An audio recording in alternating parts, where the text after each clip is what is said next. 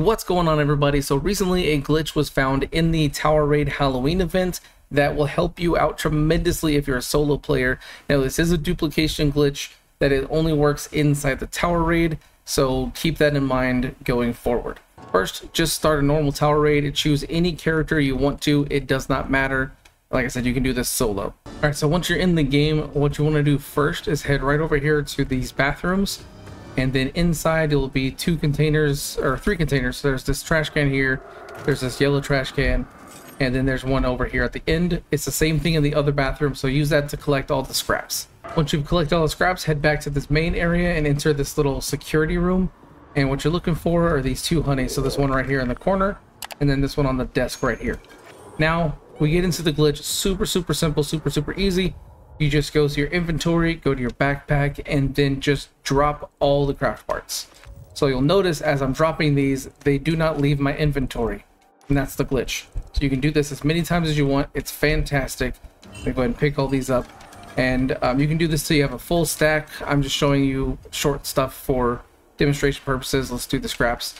But what this allows you to do is craft as many items as you want to help you get through Tower Raid, which is admittedly very difficult.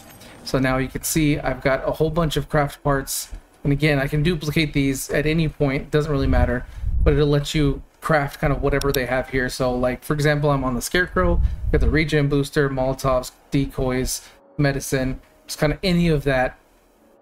Like you can duplicate that as many times as you want, and it gets insane with some of the different characters. Like obviously RGent boosters is amazing. With the Plague Doctor you get rage boosters.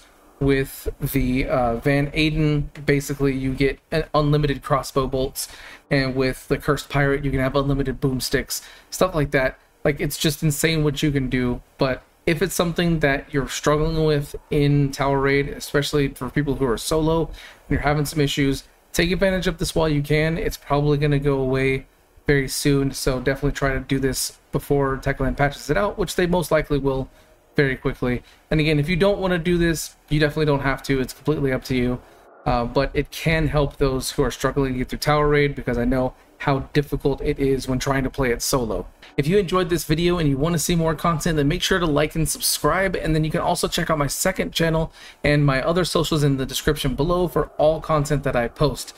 Thanks for watching, everybody. See you next time.